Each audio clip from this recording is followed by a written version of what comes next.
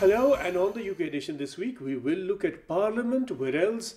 We've all seen what happened, but questions arise: what next? What we could do next? We have some pointers from the Prime Minister, from other leaders, but at the heart of the future and the course of action anyone can take would be the difference that is perceived between Islamic and Islamist, as Theresa May reminded us.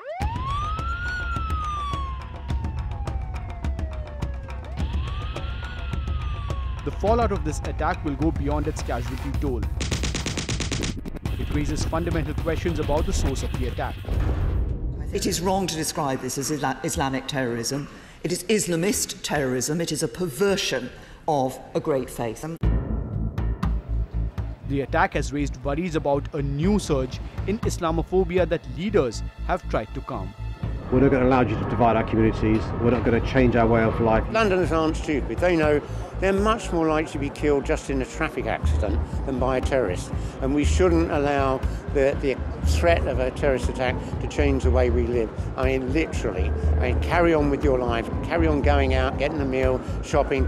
Don't feel you've got to hide at home or at work. We will not allow a backlash of Islamophobia. Everybody will get on with their business. So it succeeded in taking some innocent lives, but it will not succeed as an act of terrorism.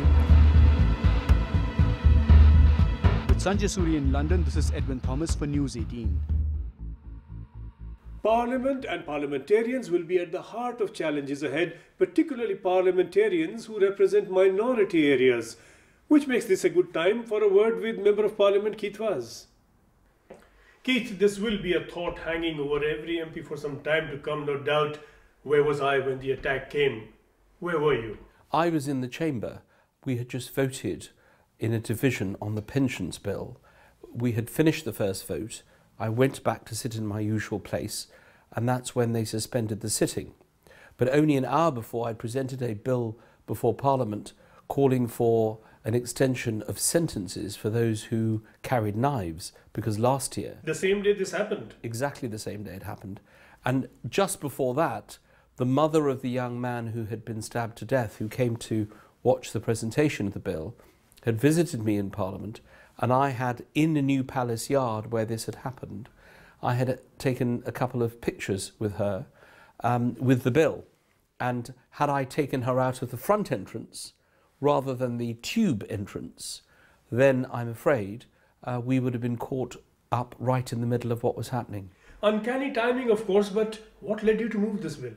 Well, a young man called Tyler Thompson had been stabbed to death by another young person who was carrying knives, and we wanted to increase the sentences on those who were carrying knives. Of course, we didn't know that the assailant in this particular terrible set of events was a knife carrier and had just was going to later on stab a police officer in the House of Commons. What could such legislation do? I mean, knives are commonly available, and someone who's unhinged decides to buy a knife and then use it. Can the law stop this? Well, the law can stop the way in which knives are sold, the age that they are sold to, and if people are caught with knives, they can put some very tough sentences for those people who are caught in possession. And there is at present no legislation to stop a knife being used to kill in this manner? Oh, well, we can't stop someone who takes a knife and decides to use it to stab someone else, but we can make sure if that happens that it is the person responsible is sent to prison for a very long time. We have here someone acting apparently on his own, and that seems increasingly the trend. We saw that in Nice with that truck incident, and then in Paris again when a soldier was attacked some days back. Is there any way to stop this? It's very difficult when the weapons of choice are a car and a knife. We will look again and again at what happened, how this person was able to mount the pavement and drive in the way in which they did. After Nice, of course, we're always aware that this kind of activity might happen, especially if you think of Parliament itself. It is very exposed. It is in the centre of London. And there will now be calls, and I support the calls for review of security, to have a look carefully at what is being done there. The number of people who enter, the number of people who get passes, all these will now be looked at very carefully. There is a barrier outside Parliament to stop a car or truck from smashing in, and that clearly did its job. We had the police officer intercept this man, and the police officer did his job. He was killed. Tragic, horrific, of course, that attack. But the police are a line of defense. And then we had the armed policeman coming out from within the building and shooting the attacker. So the security system worked, did it not? It did work. I think the security system worked extremely well. We will need to go through in great detail exactly what had happened. But the fact that they only got right into New Palace Yard and no further, this is where we park our cars, indicates that the system works. We were locked down, nobody came after us, but we need to look at whether or not that was the right course of action, bearing in mind a lot of MPs were tweeting and telling people where they were. The tragedy of this is that we see television and movies about these mass attacks on big institutions and organisations. So if it's going to be coordinated, of course it is much, much more difficult. We don't know the full facts, we need the full facts. And I think the Metropolitan Police have been amazing in the way in which they have done their work. You've been a member of Parliament for 30 years or so now, and could you ever have imagined something like this happening? In fact, you think of these policemen at Parliament as some sort of designer policemen there for tourists to take pictures with. And in fact, Officer Palmer did just that with the tourists just minutes before this attack. But even though there have been warnings of an imminent attack, did you really foresee any such thing coming? I think this has always been on the radar. There has always been the question that somebody will want to storm Parliament or Number 10 or Buckingham Palace or the London Eye, these big institutions, the White House, the Lok Sabha, the Prime Minister's residence in India. The security forces, the police are always vigilant because that's where people want to go. The lifeblood of terrorism is publicity. It's the internet and publicity, and they will seek to make sure that this happens. We don't know who is behind this, what is their cause and what they hope to achieve, but of course it's given a lot of thought to those who have wanted to do this and who may want to do it in the future. That's why we have to remain vigilant. We saw a similar attack some years back when a soldier, Lee Rigby, was killed. There does seem to be a lot of anger out there against the state, the government, its institutions, people looking for targets. Is this attack symptomatic of a larger subterranean anger out there? Well, history has a lot of examples of this. Assassination, threats of violence, actual committals of violence have been going on in history for many, many years. There's no question of that. But we always want to know why. That is the biggest question. Why would you want to do something of this kind? Why would you want to go and kill people who are going about their daily business, crossing Westminster Bridge? Why would you want to then run into the Palace of Westminster and stab someone to death? Why is the biggest question that is being asked. I think the Prime Minister struck the right tone today. I think she's united the country. And we need to reunite communities, because if you look at a city like Leicester, we have people from every single religion living in Leicester, and all of them are united and want to be united against those who wish to undermine the values that we hold so dear. You speak of uniting communities, but every time something like this happens, Muslims have to go into defensive position. They have to distance themselves from it. We've had nothing to do with it. And there are people at the same time, on the other hand, who say that the community must carry some sort of collective responsibility. It must do to restrain its own, to keep an eye on its own. Is there any collective responsibility any community carries? I think we all have a responsibility. We need to go back to our constituencies, and we need to be at the forefront of challenging those who preach the gospel of hate. And we cannot stand on the sidelines. You are either for them or against them. It's black and white. There is no grey. We need to all be saying these people are bad and evil and they need to be dealt with. And that's, I think, what we have to do. This again is a question that always arises. Are these acts of violence provoked to some extent, at least, by the foreign policy of Western European nations? Well, we don't know. We can't ask the person who perpetrated this attack because he is dead. But by the police conducting their investigation, they will be able to piece together exactly what has happened and seek to find out why he did this. We don't know. It is less than 24 hours since this happened. But when we do know, we want to get all the answers. This attack came just days before the whole Brexit move is triggered, and a lot of the support for Brexit came out of security concerns that migrants come and they bring threats and they bring dangers with them. So could that kind of argument pick on this incident to strengthen its case and to really turn security concerns into concerns about migrants? I don't know, but next week is a big week for Britain. This is the week that the Prime Minister has to trigger Article 50 by Saturday of next week. And otherwise she would have broken a big promise. So it's going to happen next week.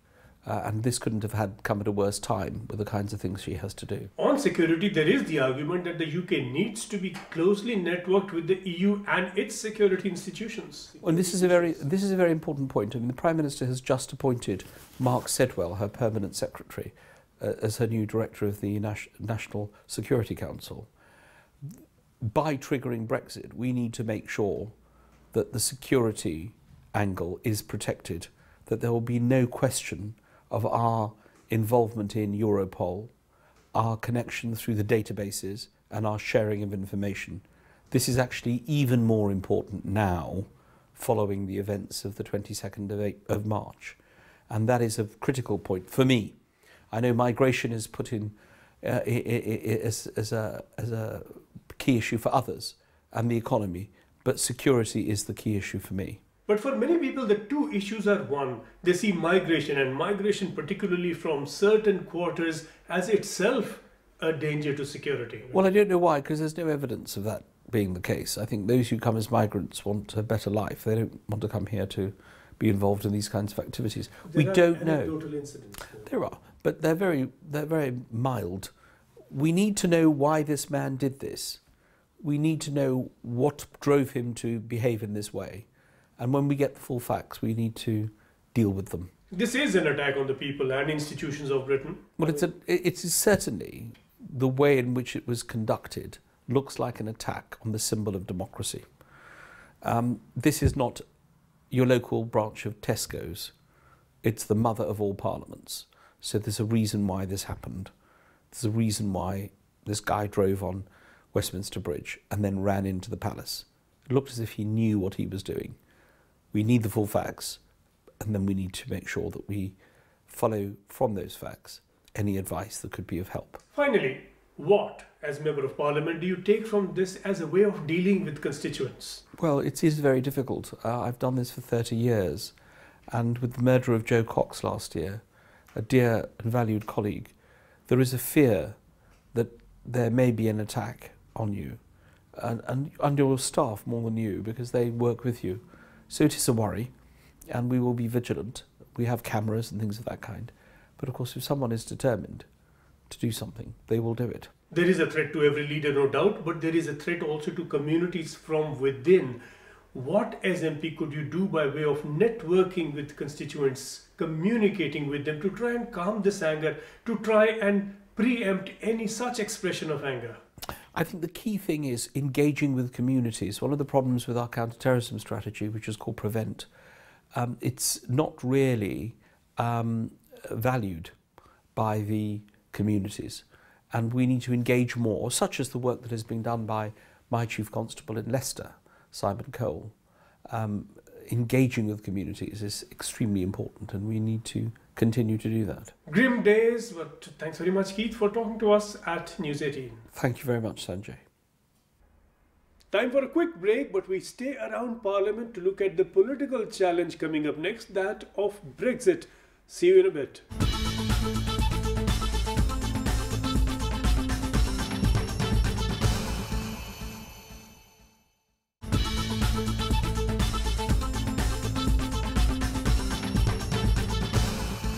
Welcome back. The process for the Brexit divorce kicks off next week, and a word on that now with Professor Lord Desai. Lord Desai, thank you very much for joining us here on the UK edition. Theresa May will pull the trigger on Article 50 this week. Could that start Britain on a winning streak, or could Britain end up shooting itself in the foot? No, I think, one has to be confident that regardless of all the propaganda going on both sides, people will negotiate sensibly. It's going to be a complicated negotiation. It is not a simple shootout. And I think it will have to take 2 years because there are so many things to get through. They will first decide on the financial obligations. Once they do that, then they can work on the arrangements after Brexit. The financial arrangements won't be easy. We have indications from the EU that the UK will never have a deal that's better than what it has at present, or even the equivalent of that, and the EU can't afford that, the UK should. No, see, UK right now is one of the countries, one of the few countries which pays more than it gets out of. It's a lot of progressive taxation. But that only directly. No. What UK pays, and even after the rebate, even after what it gets back, there is still a bit of surplus UK puts in. Now, obviously, when the UK goes, the EU budget will suffer. So they have to do something about making the UK fulfill its obligation for this budget cycle, which goes on till end of 2020. So we have 21 months of not being a member, but we have signed up to the budget. So there'll be some portion of that. And then we don't know whether there will be a pension obligation as well. I am on a committee in the House of Lords, which we have written a report on this. And it's a moving feast. It could be anywhere between 10 billion to 80 billion. So there will be a lot of negotiations on that. We had the referendum, of course, and we know the result of that. But when that matter came to the House of Commons, there was an even more overwhelming support for Brexit. What was behind that? Well, MPs who were themselves Remainers, but whose constituency voted against. You see, in England, except for London, all the regions voted against. So the MPs did not want to go against the wishes of their constituents, especially in the Labour Party side. And so I think the MPs decided to follow what the people had said rather than just decide on their own. And the Lords, what have the Lords done to that debate, to that bill? Well, we tried to amend it. We said 2 amendments. First of all, we said that we must guarantee the security of the people from the EU who are working in England, who have got married, who have got children and so on. We must guarantee their continued residence. And secondly, we said that when the deal is done, Theresa May ought to come back to Parliament and explain to Parliament what the deal is before it is shown to European Parliament. Now, it just so happens that the Commons rejected both those amendments. But I think it is now understood that those things will have to be fulfilled sooner or later. We hear a lot, of course, from the UK on Brexit, from the leaders in the media. We don't hear quite as much from the EU side, and what we do hear does not sound very conciliatory. What does that suggest? Now, I think to begin with, there's going to be a lot of posturing. It doesn't pay either side to look soft.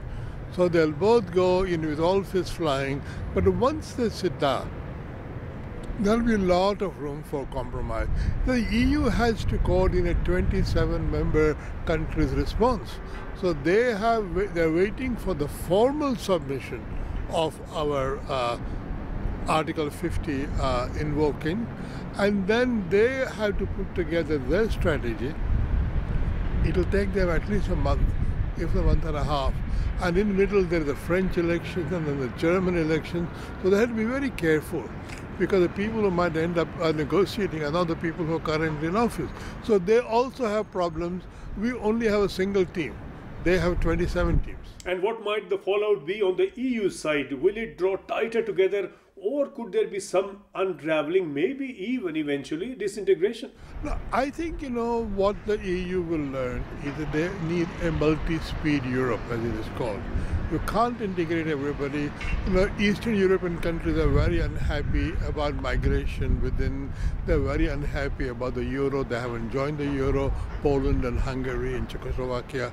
So I think what will happen is they will have to learn a slightly looser arrangements, and each person do what they like within a certain limit of, say, being under the European Commission directives and so on. There has been some talk of late of no deal as almost a sort of deal in itself. What could that mean? No, I think no deal is an extreme statement, because if at the end of 2 years there had been a very much sort of bad-tempered quarreling and so on, and the best that the EU can offer is not good enough for us, we can in theory walk out. But nobody knows what a no deal means, because we have a variety of arrangements, including, for example, civil aviation. The right of British Airways airplanes to fly and land on EU airports is part of an agreement. Like, if you don't have an agreement, they'll have to stop flying. So we can't, I think no deal is not realistic. It is just a gambit. Is it at all likely that trade with India or with other Commonwealth countries, and we heard a good deal about increased such trade, do you think this kind of trade could ever replace, even to a small extent, the trade with the EU? No, not really. But over the next 10 years or so, what the UK has to look for are regions of the world which are prospering. India is obviously one of them. China is another. Asia, by and large, is a prospering region. And if they can get good free trade agreements with China and India and Indonesia and so on, they may be able to compensate slightly. But Europe is so much nearer, and Europe is so much richer. Europe is the easier option. Now, if you're going to give up an easier option, we have to work harder. It is said now that a UK-India free trade deal is very much more likely, minus the EU. But the UK is, of course, a much smaller market. What could the contours of such a deal look like? India is in a very powerful position now vis-à-vis the UK. And India can really insist on what it wants with respect to student visas and skilled labor visas. And in return for that, they can have access to the legal services market, which is what the UK wants. But I think India is in a very strong position. Well, Theresa May went to India and said no to all that. Not very tactful, was that? Well, she'll learn, ultimately she'll learn. You're an optimist. I'm an optimist. Well, last word on the Indian community in Britain, which voted overwhelmingly, it seems, for Brexit.